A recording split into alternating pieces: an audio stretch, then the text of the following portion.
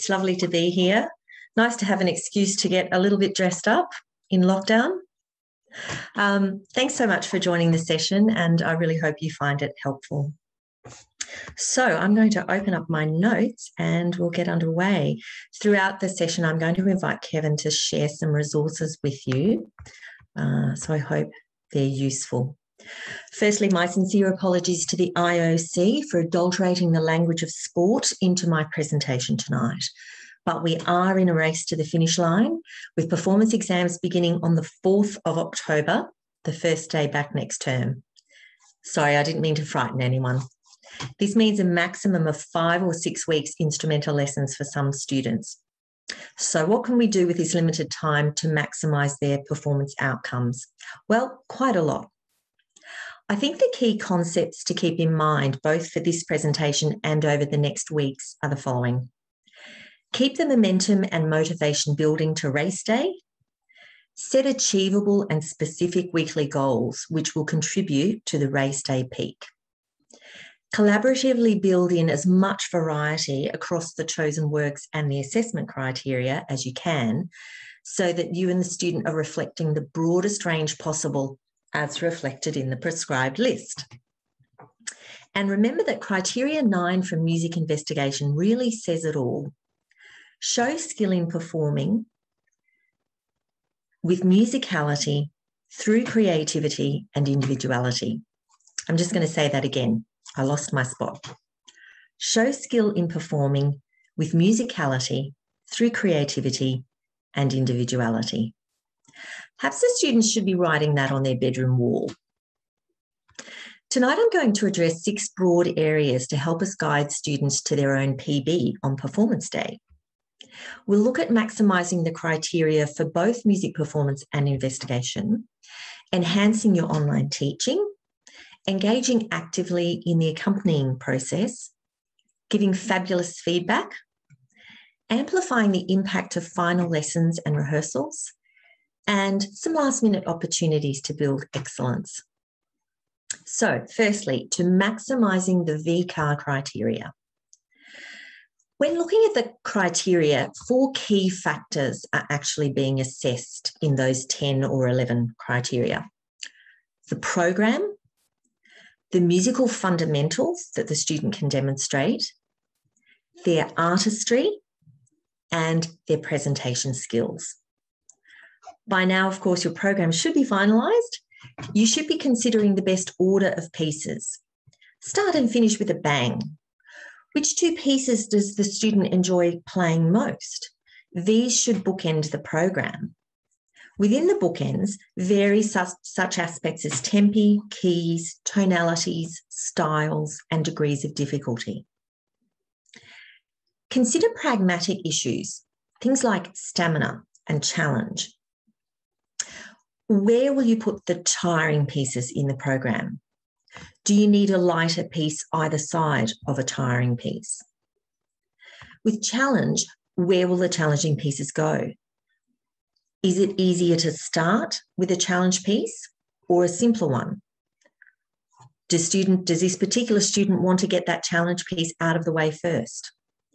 Should we finish with the most technically or emotionally challenging piece, which isn't easy to come back from? Simultaneously, consider artistic questions. Don't put 2 similar pieces together. Avoid poor key shifts like a diminished fifth. The student mightn't hear the discord, but the examiners might, and we really don't want to put them offside. Where will the unaccompanied work go? As you know, accompanists exit the room for unaccompanied works, and that might actually allow a big style shift or a drink break. Have the student consider how they want the audience to feel at the very start of their program. Is it going to be a wow moment or an oh moment or an ooh? How do they want the audience to feel at the end of the last piece? As in all performances, the first and last impacts are what stay with the audience. In this case, the examiners. Next, consider the fundamentals. The fundamentals of playing the piece correctly should have been solved by now, largely, and this is where the tech stack concept is so helpful. I now call any problem-solving exercise we create for repertoire a tech exercise. And I like that it teaches the students to be independent musicians who can problem-solve musical challenges for themselves now and in the future. It's not too late to create or adapt some tech exercises to master those tricky sections, ornaments, low notes, tonal variation, etc. A lot can be achieved with efficient, targeted practice between now and October. And so, in the race to the finish line, we're left with artistry and presentation from that list of criteria. And these should be our focus from now.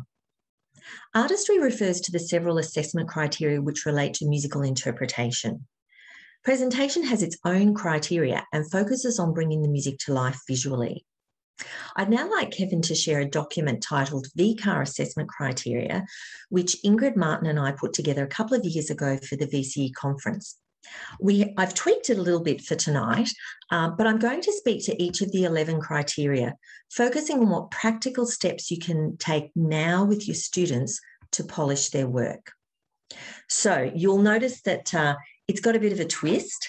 I've put a few little humorous notes there with it, and it is a wrap of both the performance and investigation criteria.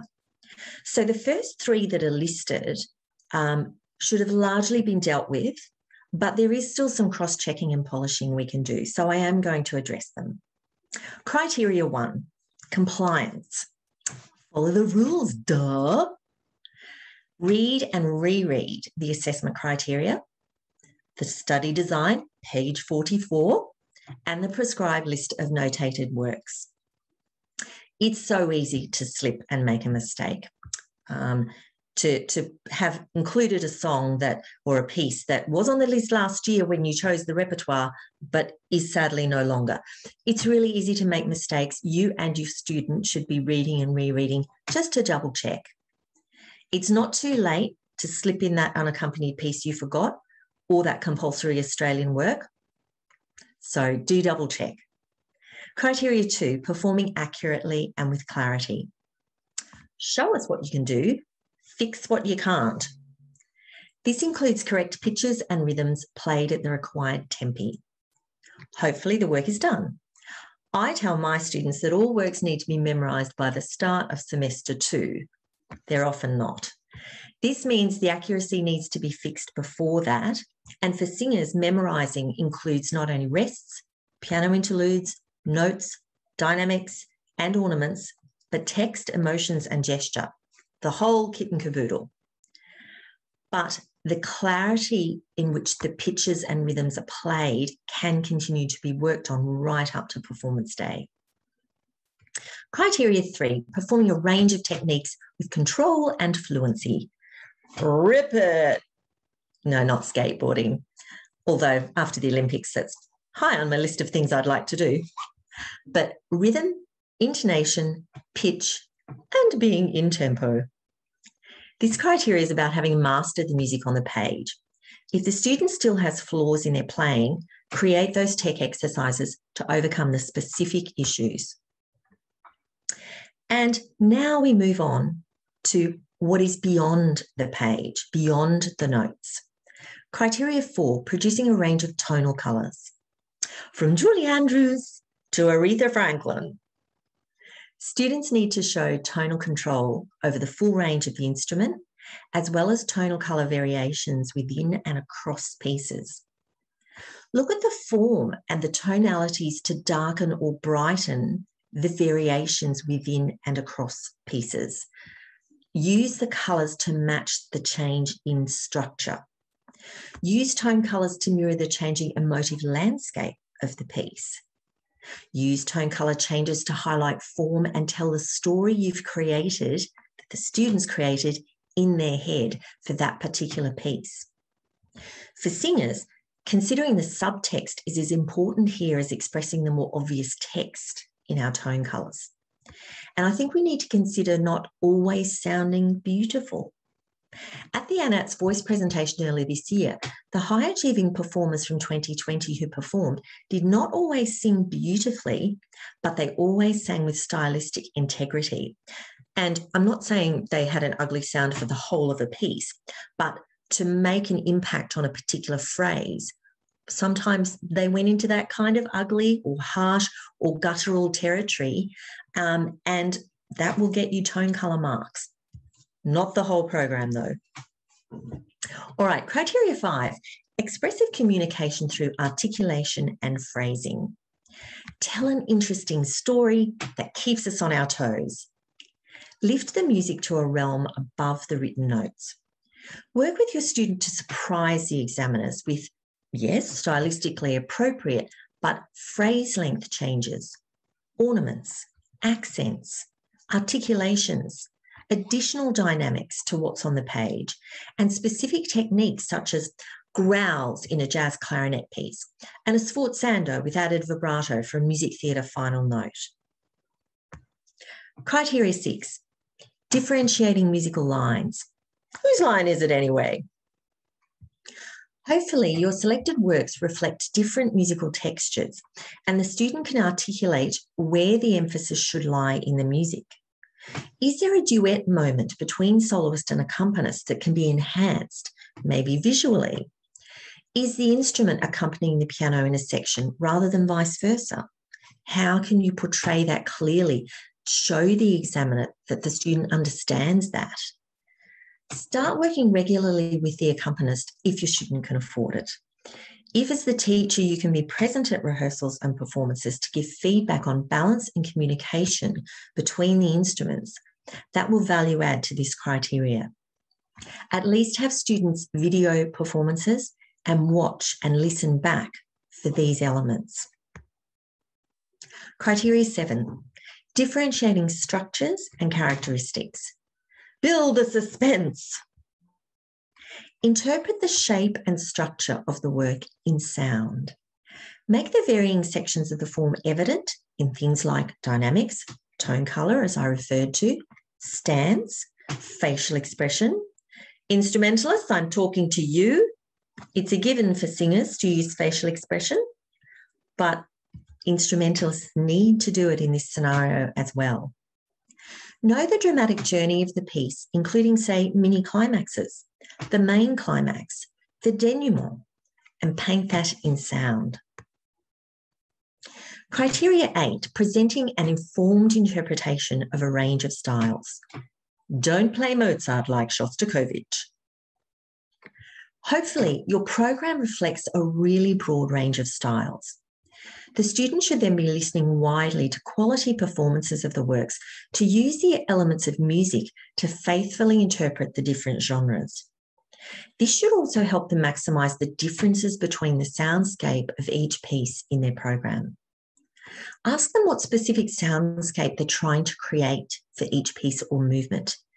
If they can articulate that, then they can think further on it and build it into their interpretative play. Criteria 9, performing musically through creativity and individuality. We don't want Joanna's version of Yo-Yo Ma. We want Joanna's vision of the piece. The broad listening is important here. Examiners will not be impressed with a carbon copy of any famous musician's interpretation of a work.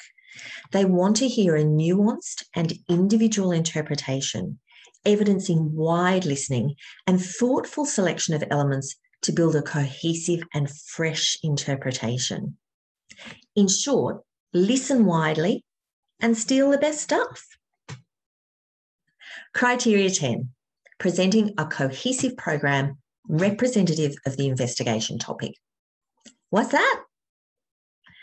In music investigation, ensure the student can fluently articulate, as opposed to me, how the piece is chosen demonstrate the topic, and then use different emphases on the elements of music to overtly exemplify the topic through sound.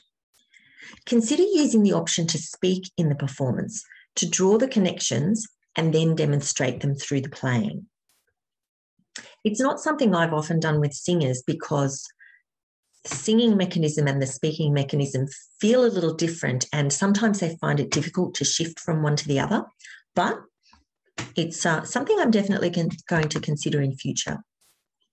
Criteria 11, presenting a program within appropriate performance conventions. And the Oscar goes to... This is where my drama degree really comes in handy. And if you don't feel confident advising students in presentation skills, most of you have a drama teacher on tap who could attend a performance class and give students some feedback. This criteria is worth 10% of your student's performance mark, so it's worth devoting time to and care. I divide this important criteria into 3 considerations. And I'm going to go into a bit more detail on this one because I do feel that a lot of music teachers, this is one of the ones they struggle with, and hopefully some of my insights will be really helpful to you. So, my 3 considerations. Firstly, what to avoid. Don't talk on stage unless you're introducing your piece. Don't grimace if you make a mistake. Or worse, swear. Practice not grimacing and swearing. Get used to playing on when you make a mistake. Secondly, there's a basic level of considerations. Appropriate dress, shoes and hair. Correct posture for playing and singing. Use of facial expression. Yes, instrumentalists.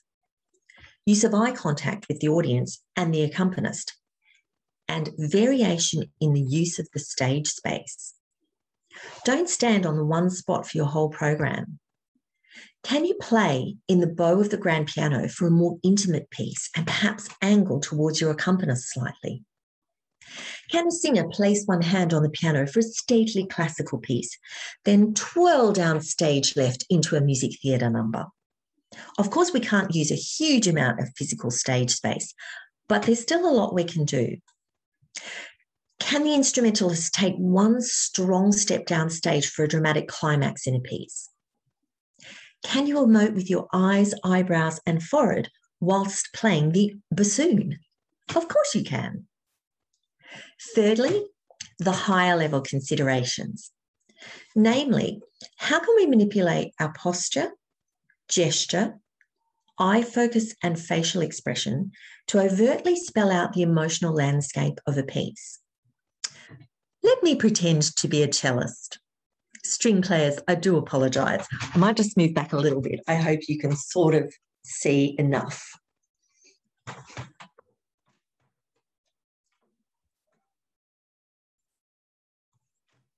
So, what is the mood of that section of the piece and how can we physically incorporate our posture into that? Arching back and a slight sway for one section, hunched and intense for another section. I always tell my choirs, if you don't use expression, physical expression, the audience might as well be listening to a CD. We don't want to visually bore our examiners. Can a playful piece include a sense of performing to a broad audience and the student use eye contact to different parts of the audience at different moments? Can an intimate piece commence with the head and eyes dropped and float up slowly on the piano introduction? Can an electric guitarist find the moments which aren't too technically taxing to interact with the mosh pit or go down on a theatrical knee? Can the dramatic climax of a piece be played with face and eyes lifted out to the horizon line above the examiners' heads where actors look in soliloquy? Can a flautist flourish their instrument and head at the end of a dramatic climactic long note rather than just stopping dead?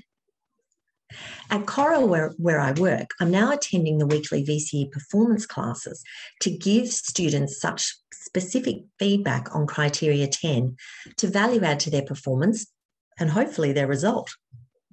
I'd be happy to run a masterclass at your school if that would be helpful and if I'm allowed. We're in the performing game and the visual is important, not just the oral, in telling the whole story of a piece of music. Phew, we made it through the 11 criteria. Now, let's get back to the broad discussion topics. Topic number 2, enhancing your online teaching. We all wish we weren't here, But online teaching is not all bad leading up to performances. I'm sure you've all found creative uses of this medium to help your students. Here are some that I've used. Given that we don't know how much face-to-face time we have left, we need to be thinking laterally about how best to use the medium moving forward. Excuse me a minute. Online lessons certainly focus me on the visual elements of my students' singing. Watch your students play and give them feedback about posture, fingering, hand positions, jaw length, embouchure, vowel shapes, etc. You'll also see any bad habits of gesture or facial expression, such as fidgeting, sweaty hand wiping, my pet hate, hair flicking, mistake grimaces, frowning, and so on. Pressing record for a performance run online gives them the opportunity to watch back, reflect, and improve, both on visual and oral elements of their performance. Take the time to discuss how they consider performing the piece.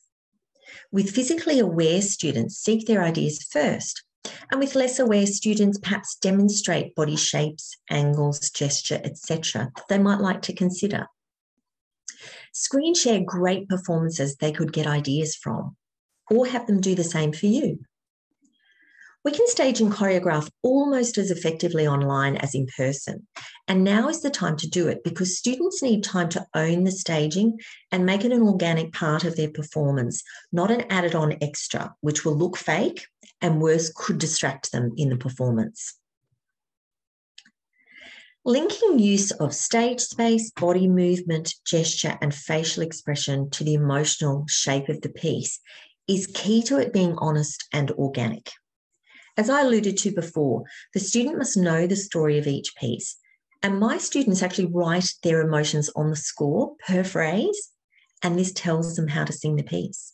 It gives them the dynamics, the articulations, the tone colours, and the end product is then an organic and unique performance, which should move the audience.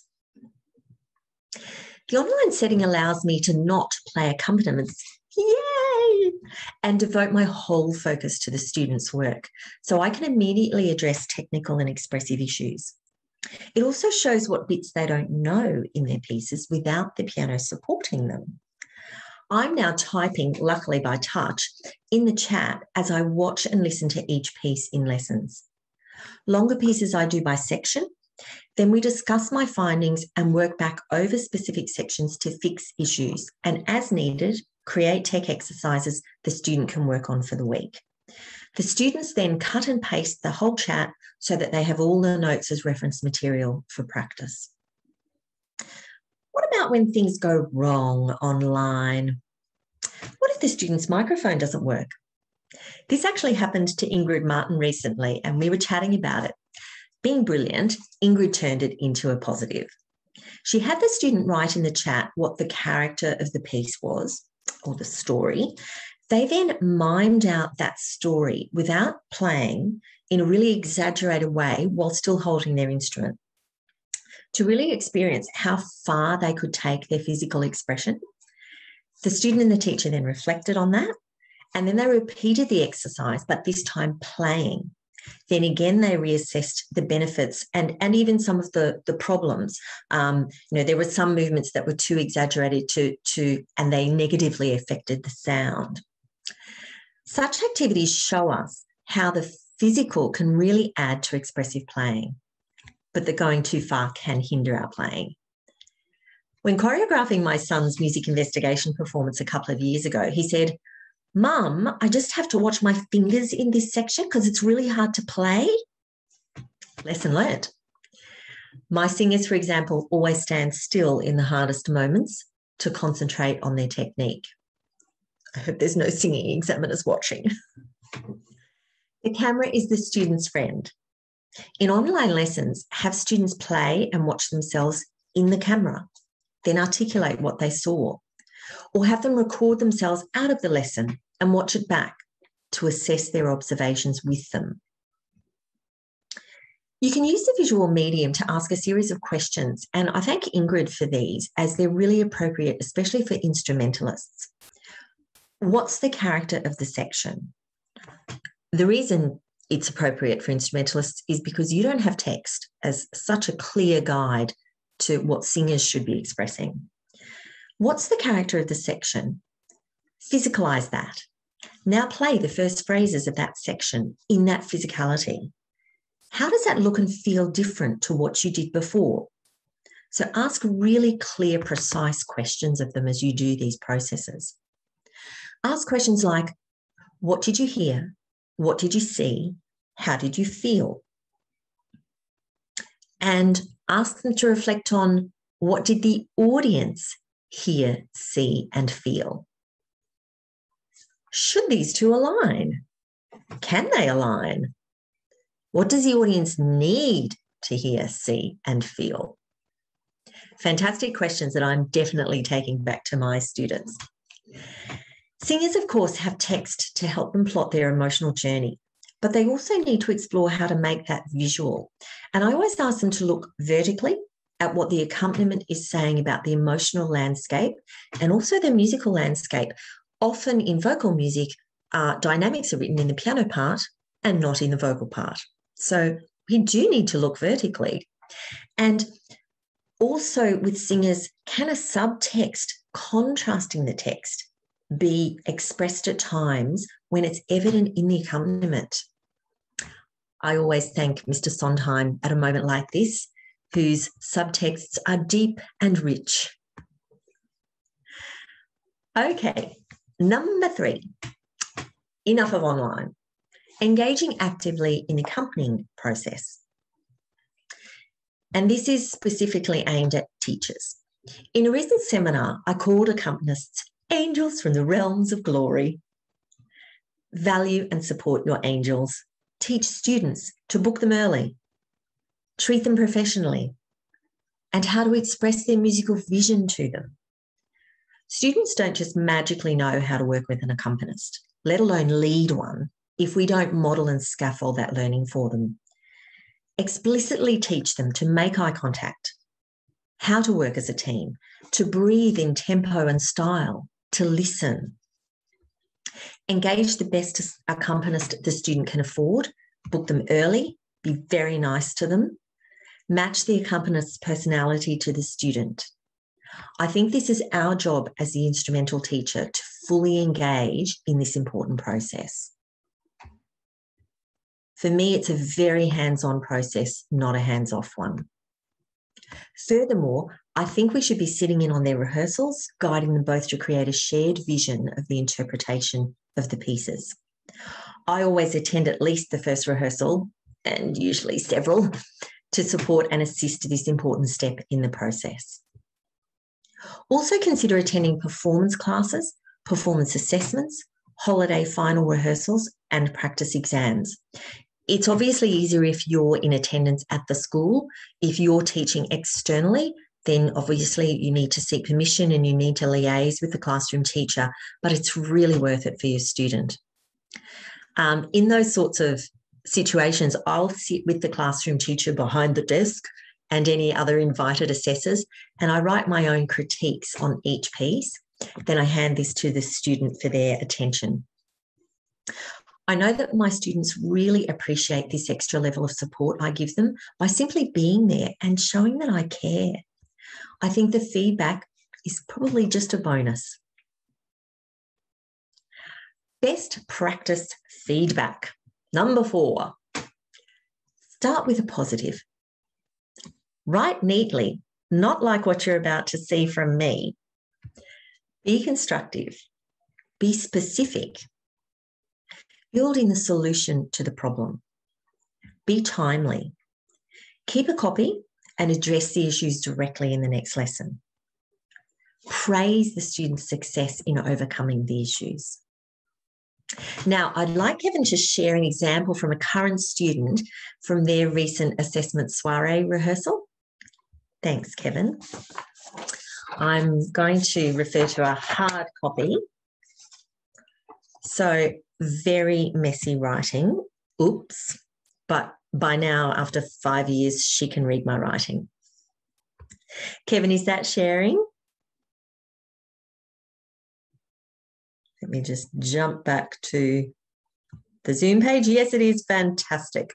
Okay, so as you'll see, in June, this was the rehearsal before the assessment soiree.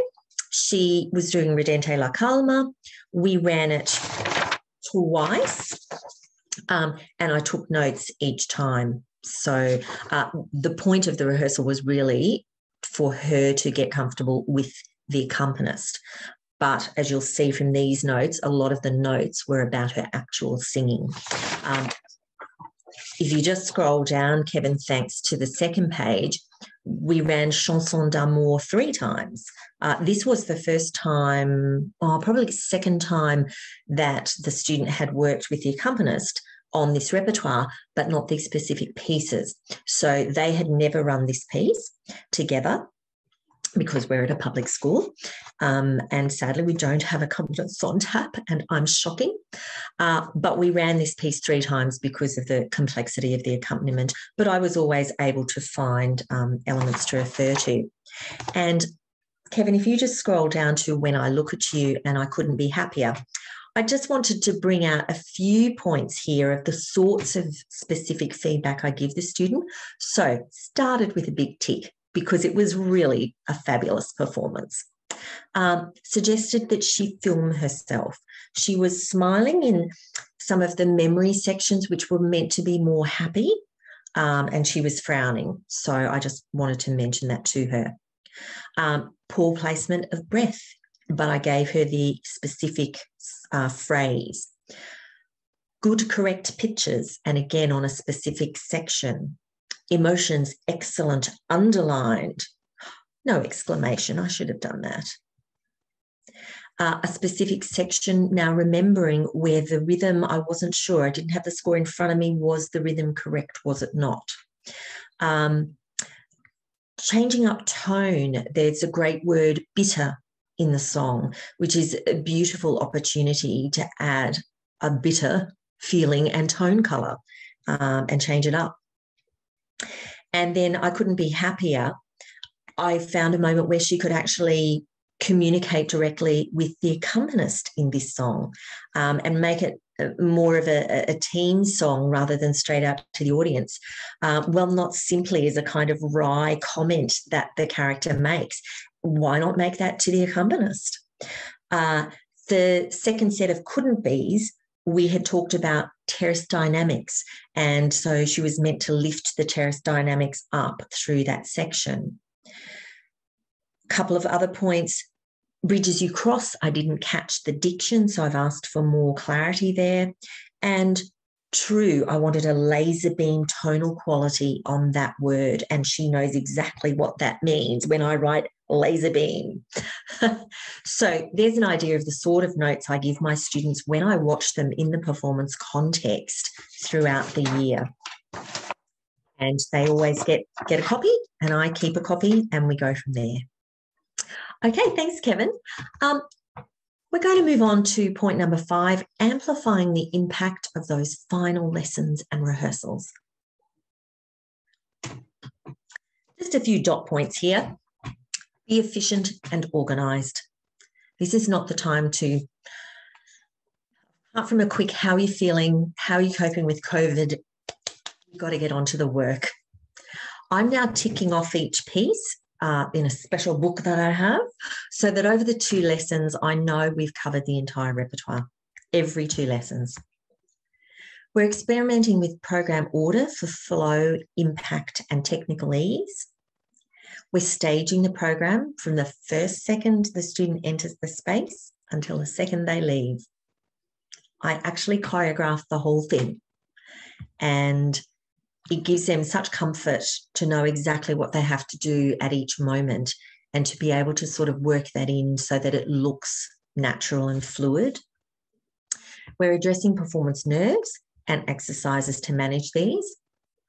We'll be asking permission, COVID willing, to rehearse in the exam space so the student can visualise themselves in the space when they're practising at home or at school, and gauge the acoustic, the balance with the piano, the relative projection requirements, etc.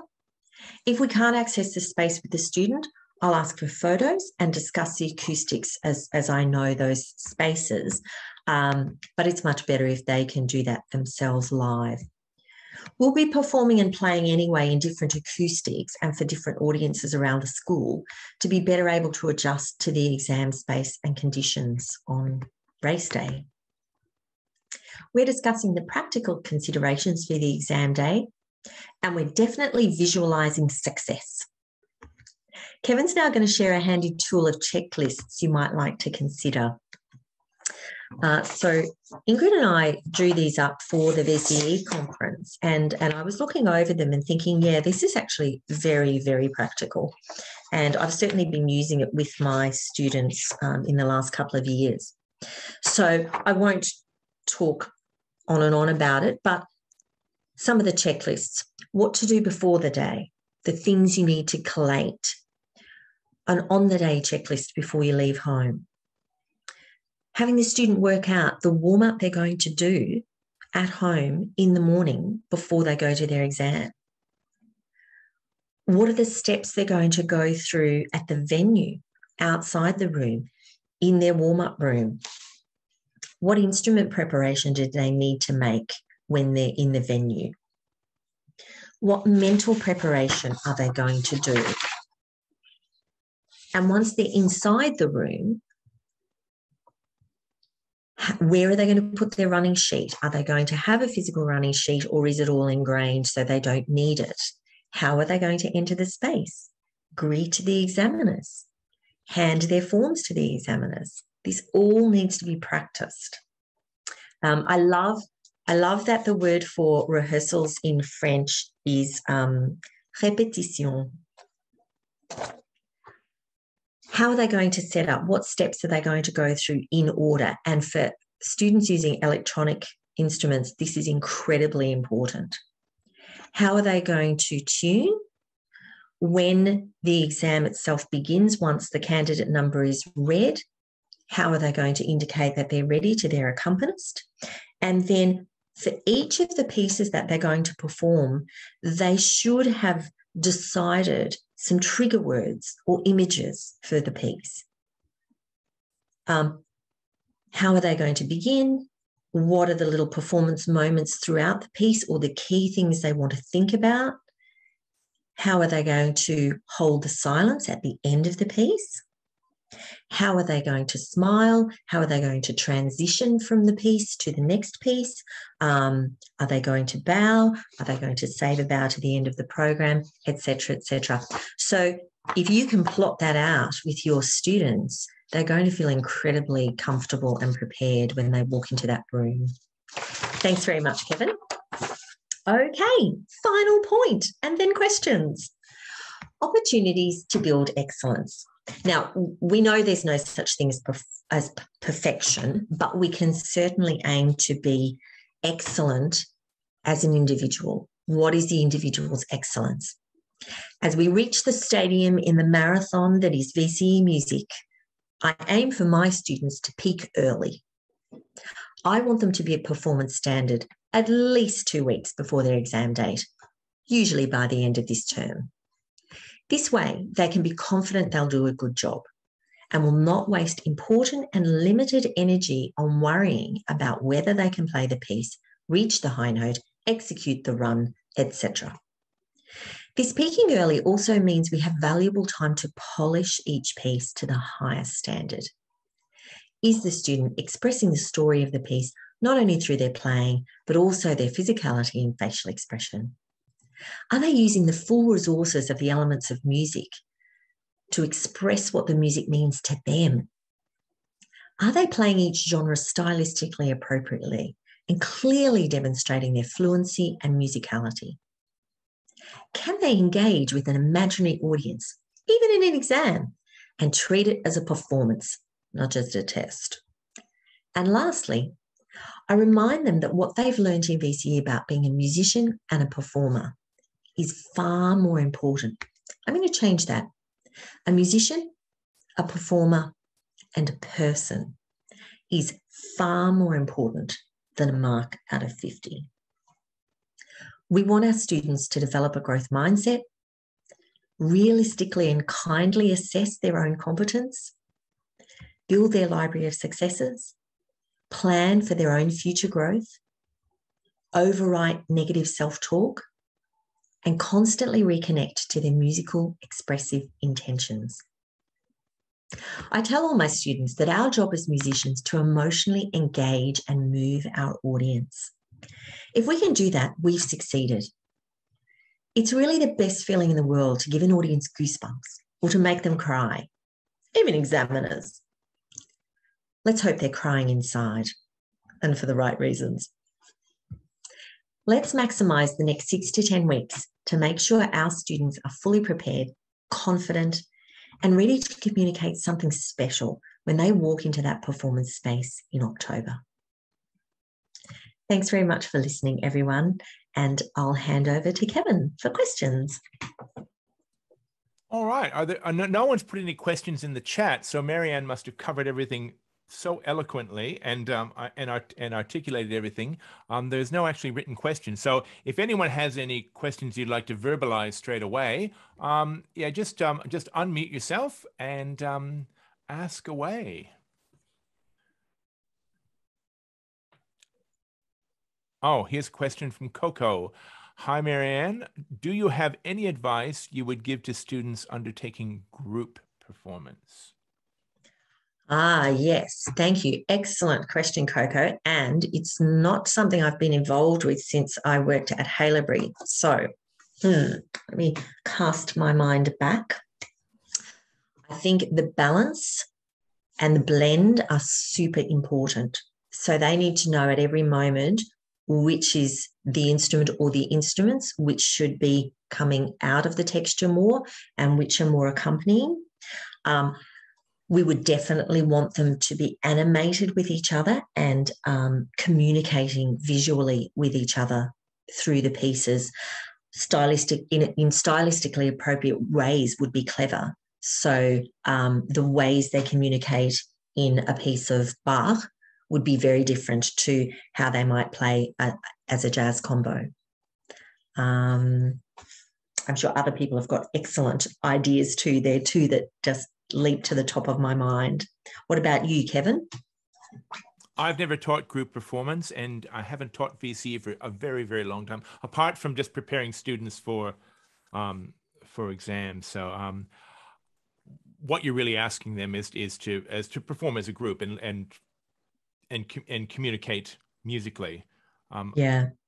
And Coco, one other thing is tone color. I would really try to vary the tone color of the entire ensemble across the pieces, so that you're maximizing the differences. Thank you, Marianne. Any other questions? Nothing coming up. Well, while we're waiting for a question to come, I'll just do a little bit of housekeeping.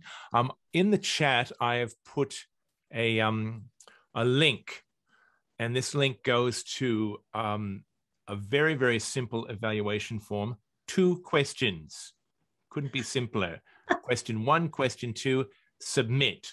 Answer those 2 questions, and you will automatically receive your certificate of participation. Now that it is it's day of reckoning for VIT, now that the invoices have gone out, and there'll be you need to sort of make sure that you're up to your 20 hours. I have found that this year, not having any of the major big multi-houred conferences, it's a little bit more difficult to gather 20 hours of PD when you're trying to piece it together hour by hour. So I was very grateful for the things that I personally have been doing. So yeah, all you have to do is just click on that link, which goes to this this evaluation, submit it, and then within seconds you should receive your